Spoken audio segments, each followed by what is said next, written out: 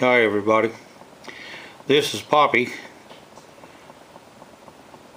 with a Darlington motor. There's two Darlington pair transistors, some people call them MOSFETs, running the motor.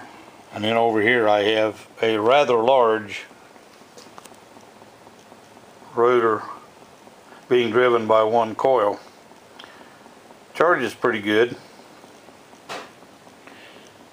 And I'm using ceramic magnets. I think this is the first motor I've ever made that actually works with ceramics, and I'm using the larger bar style magnet.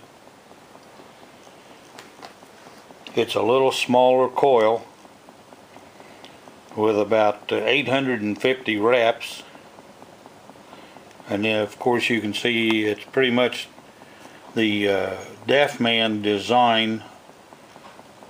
I did make a little modification by adding the second transistor, and I'm using a rheostat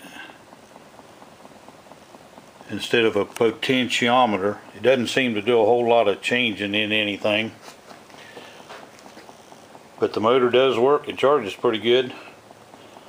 I started this thing just a few minutes ago, and the battery was at 1197. It is now at 12.02. So in just a few minutes, whatever the length of this video is so far, 1 minute and 42 seconds, that's what it's charged up to. So it's not doing bad. Two Darlington pairs with a modified theDaftman-Bedini motor.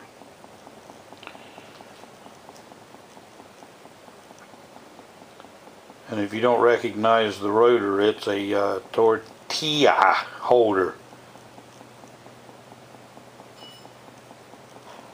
But there you are.